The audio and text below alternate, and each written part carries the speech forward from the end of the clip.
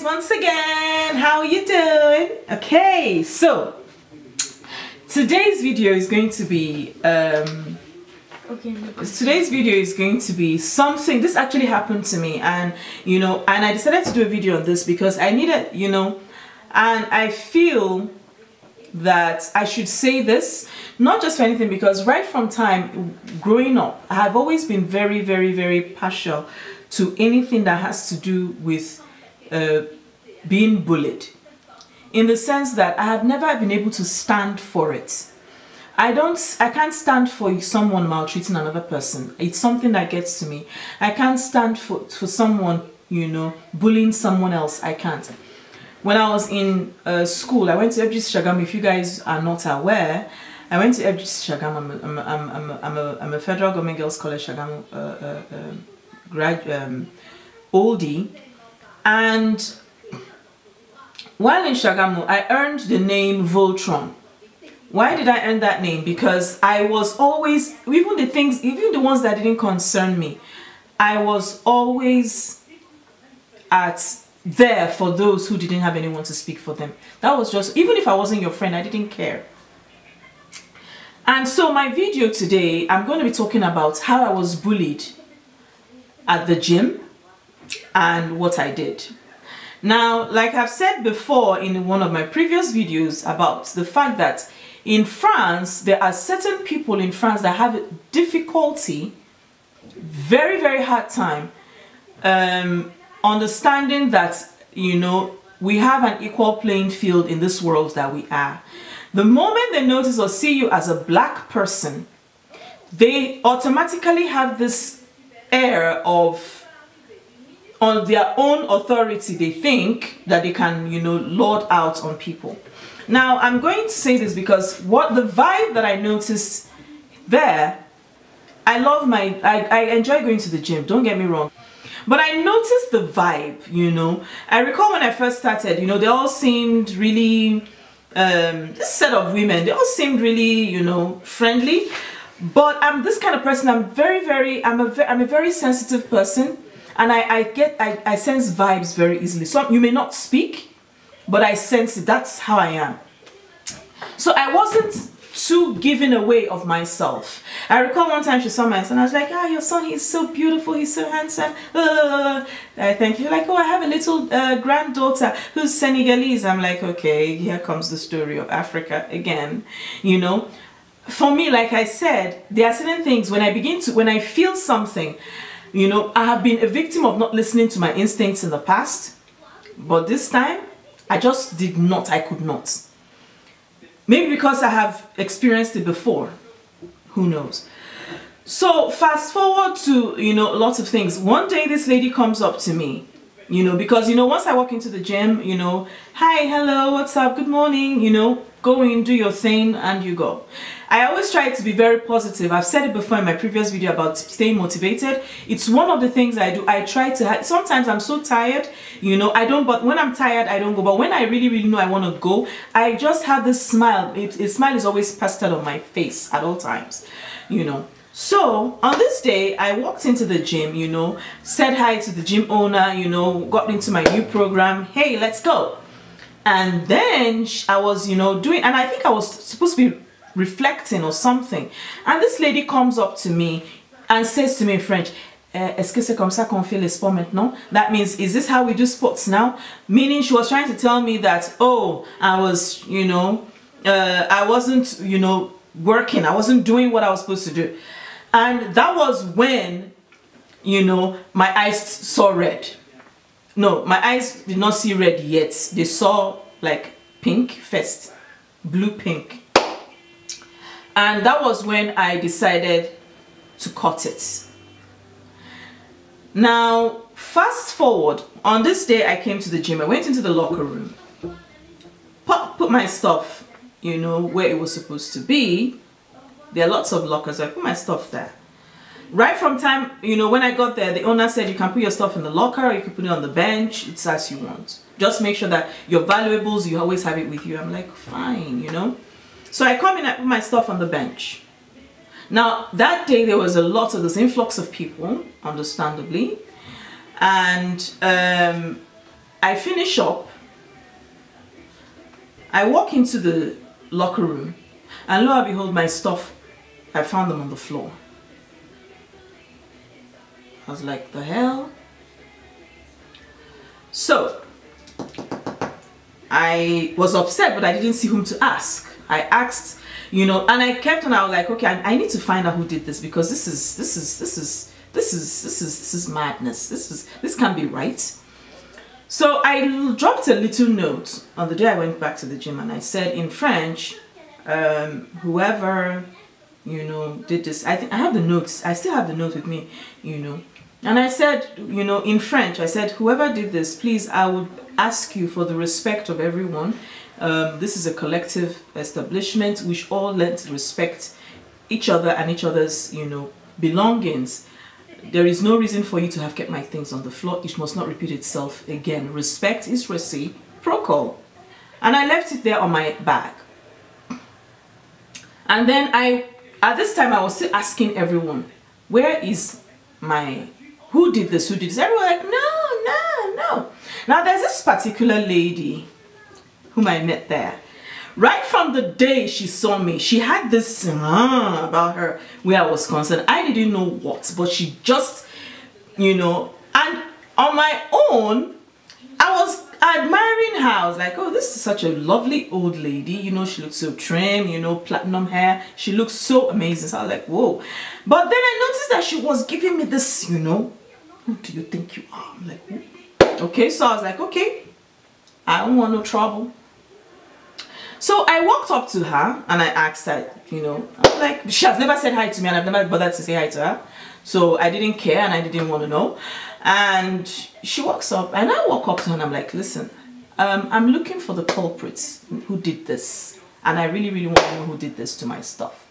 And she's like, oh non, c'est pas moi, hein? Non, moi j'ai vu le petit annonce, tu l'avais fait, j'ai vu le petit affiche, mais c'est pas nous, hein, c'est pas moi, hein? You know, and I was like, okay, it's enough. She was like, oh non, si c'était moi, je te dirais, hein? I'm like, fine, madam, I hear you, you know. I was like, okay, I'm still on my hunt, I'm still looking for this person, you know. Platinum Blonde says she wasn't the one. I was like, okay, fine. You know, I keep on doing my FBI investigation. I met some other people and they were like, I mean, it's really wrong for somebody to touch your stuff when you're not there. I mean, if I decide I want to say, if I decide and say someone stole my stuff, I'm legit, okay, I'm legit in my right because you don't have a right to touch my stuff. Okay, so I'm doing my thing, and one of these days I'm doing my thing. I come back to the gym, you know, after a while, I'm doing my thing, and then I walk into the locker room. They just finished. So I was pinking. I knew it had to be someone who does the collective, you know, the collective cost circuits. I just knew it had to be someone in that circle. There was no other person that could have done it. So I walk up to, you know, I just walk in and I look in, and this woman, Platinum Blonde, goes, hey, ça suffit, avec ton sac rouge là, mais c'est bon. And I was like, huh? Like, what? What? And I was looking like, who's she talking? Me? Is she talking to me? She was like, ah oui, je te parle, ça suffit, hein, avec ton sac rouge, tu nous embêtes. And I'm like, oh no.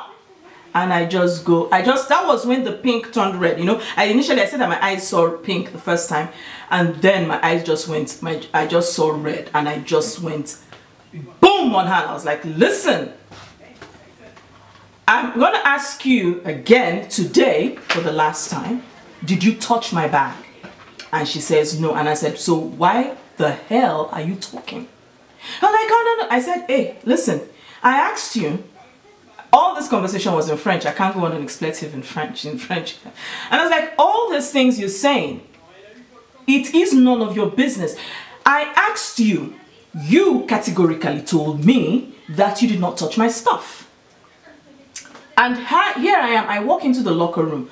Why are you bothered that I'm here? And she now goes, and I said, hey, I asked her, I said, I'm going to ask you again, 2 times. Did you touch my stuff? Were you the one who put my stuff on the floor? And she says no. And I said, hey, madam, I'm gonna talk to you as a Nigerian. Maybe you don't know who I am. I am in Nigeria. In Nigeria, it's not done. We do not accept, people don't talk to us anyhow. It's not done. If you do not know who a Nigerian is, if you don't know who Nigerians are, madam, go and find out. Go and look for, go and find out who we are. I said, hey, I know this. I don't look like those people whom you talk to that when you do woo and they now cover. I said, I'm not in that category. Madam, if you are not the one that put my sack on the floor, if you're not the one that put my bag on the floor, if you're not the one that put my gym bag on the floor, shut the hell up. And, you know, and I told her, I said, and you have no right. You have no right at all, none at all, to tell me what is and isn't enough. You have no right. That is not your place. Now this was happening, and I noticed there were some people who were looking around and, you know, like, les dames, les filles, ça suffit. And I'm like, you know, I'm les filles, you know, les filles, ça suffit, you know. And I was like, okay, girl, control yourself, you know. Take a deep breath, you know. And, you know, this got me thinking. Now, just 2 weeks ago, after this happened, this is not so long ago, after this happened, I have a very good friend at the gym. She's a psychologist. She's very discreet. I met her. She was among the first people I met. You know, very wonderful lady. And I met her on the there. She was the first person that actually spoke to me when I got there. And she, you know, we had this morning tea, and she was like, okay, we're gonna have some tea or coffee, you know. I was like, okay, fine. It was a beautiful day, you know, like, okay, I was really feeling, you know, in my elements, you know. And we walk in there, and she was like, okay, are you ready? She came for the morning session, so I came for the afternoon session. And she was like, okay, are you ready? I'm like, yeah, let's, you know, go. We were debating, or just on the way, we were debating between Starbucks or just another, you know, tea place or coffee or something. So we now chose, I was like, listen, I'm not crazy about Starbucks.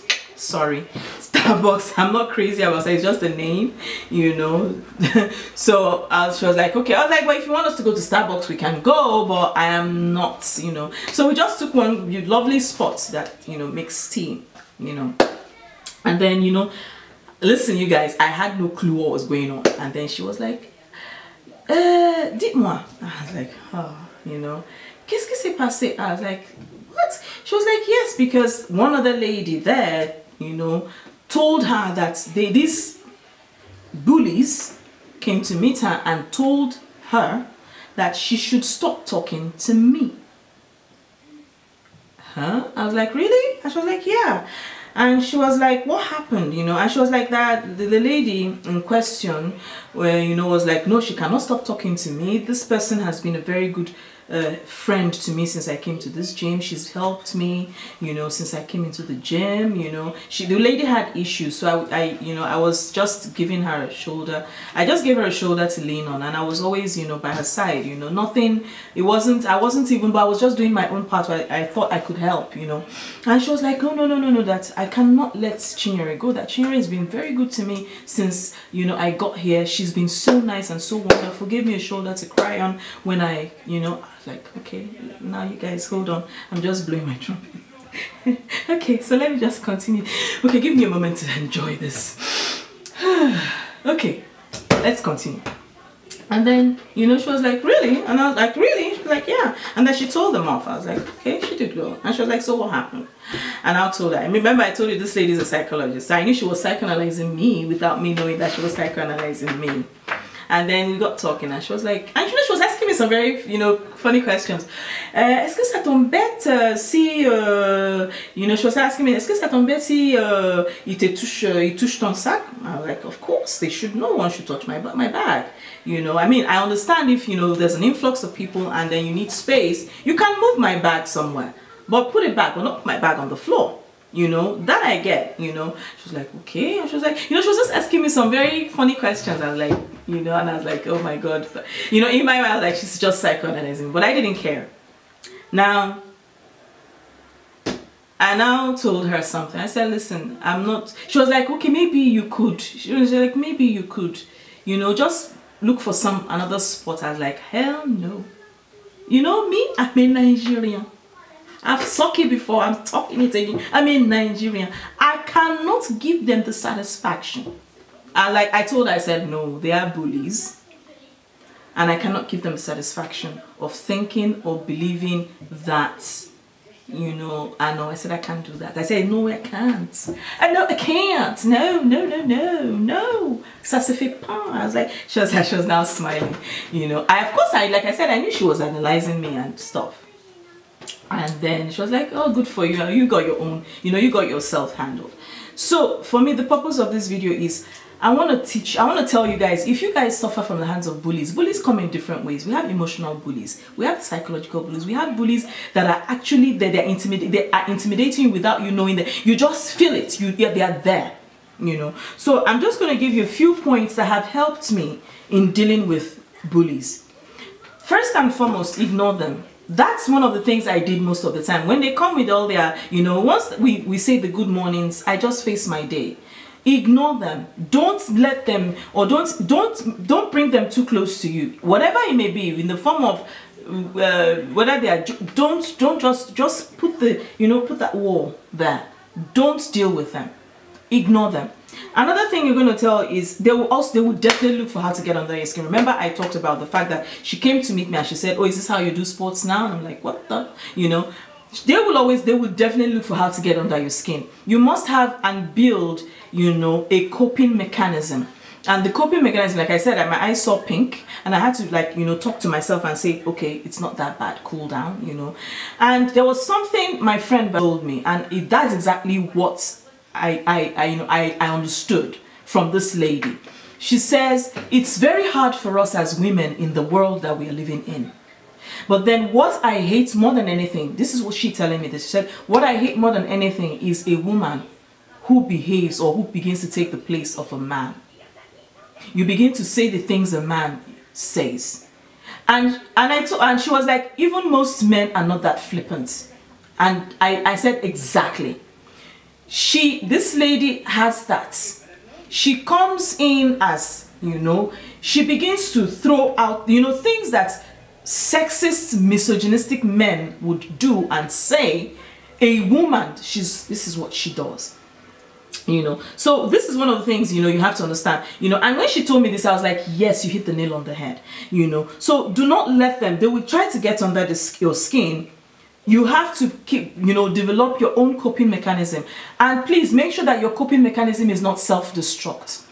It's all about positive vibes. Negative vibes are more, and they outweigh positive vibes. You could have on a scale of 1 to 10, you only have 1 bar that is a positive vibe. The remaining 9 are negative. So you must, for you to be able to thrive and survive, you must be able to blow your positive vibes so high that the negative vibes cannot overshadow you. I don't know where I learned this from. I don't know where like I said, I'm Nigerian. Maybe it's a Nigerian factor. I don't know how I learned this, but this is something that has helped me a lot, even when I'm going through difficulties, you know. And it's something that I would implore, and I would say, try. Think about something good. Think about, you know, something that you could involve yourself in that could give you so much joy, you know. But let the positivity flow in your words, in your action. Look for something or do something that's going to help you transcend. Double check. Transcend negativity. Okay. Now, protect your feelings. Yes, a lot of people, you know, I'm the kind of person, I recall when I was growing up, I was told one day that I'm a very passionate person, okay? And I can't remember what I was doing sometime, and someone told me, said, oh, we will check, and I heard a noise.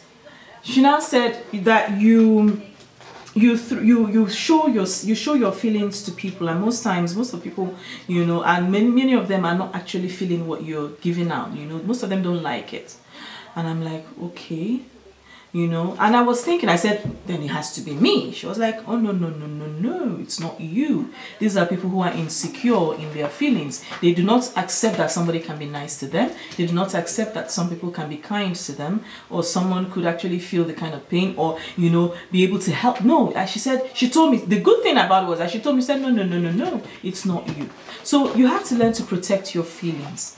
And you know, when you're able to protect your feelings from, you know, name calling, people who say things that are mean about you, when you're able to do that, you know, you find out that you have the upper hand at all times. You always have the upper hand, because what they're expecting from you is with a comeback, and then, you know, you're not giving them the comeback when they want it. Okay, now another one is, you know, to defend yourself. Exactly what I projected in the locker room that day. I did not give a hoot who was there. I just gave it to defend yourself. It's important, because when bullies notice that you cannot defend yourself, you see them, they begin to fly high. Since that incident happened, many of them, or those of them, these 3 ladies who have been, you know, on this campaign, they have been so uneasy. I don't really care, you know, but I noticed, and I really like, you know, that same day I met another lady who walked up to me. I'd met her once and we hadn't seen again, and she walks up to me that same day all this happened. It was like she was trying to, say something. She was trying to say something with her attitude, and she told me, she was like, oh, bonjour Juliette, ça va? And I was like, yes, ça va, you know. And she was like, oh, that it's been a long time, we saw the last time. And then while we're talking, this, you know, famous musketeers or whatever, I don't know who they call themselves, enter, you know, and they just entered. The woman was like, oh my God, it's so good to see you. And you know, she was kind of amplifying the greeting, and I was like, I'm so late. She was like, oh no, I would want to talk to you more. And I was like, okay, fine, you know, maybe we'll have coffee sometime. She was like, of course, I would love to have coffee with you, you know. So I noticed that she was quite friendly, and another lady was extremely, so I now realized that, you know, they were, you know, their bullying nature, their intimidation, people knew it, they understood, they felt it, you know. So, and when I saw, you know, when I got the other people who came talking to me, I then understood that, you know, it was like, oh, someone has actually stood up to these women for once, you know. And then live in a very powerful and positive way, and that's exactly, just do it. Speak. What is your business? Exactly like I told her. Well, then if you are not the one who put my bag on the floor, shut up. It doesn't concern you, and it is not you, and it's not your place to tell me when it's enough. I decide when it's enough, not you. It's just like someone who is grieving and you tell the person, oh, it's enough, it's enough. No, you don't tell the person when to grieve. You don't tell the person when to stop grieving. The person stops grieving when the person wants or feels it's okay or it's time to stop grieving. It's not you. Okay? So live in a positive and a powerful way. And I said, set boundaries, and use your voice. And that's what I'm doing here. Use your voice. You cannot let bullies get away with things. You have to check them. You must always check them. It's important. And when you can use facts, do it. But make sure that you always check them. It's important.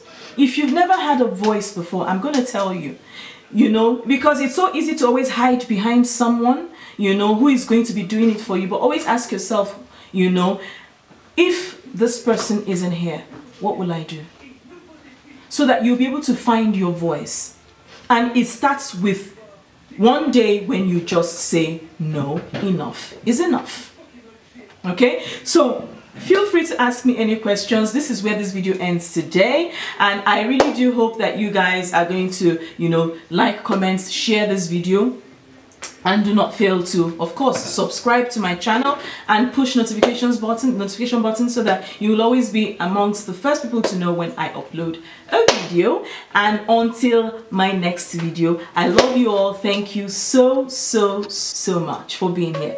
And before I go, I want to say thank you to the new subscribers who have joined the family. I'm so glad, I'm so happy that you've joined, and I hope you stick around more often. Share my videos and tell your friends about me. Tell your friends about this cutie here, you know, so that they will also join the family. Alright, so until my next video, I love you all so much. Thank you, bye-bye.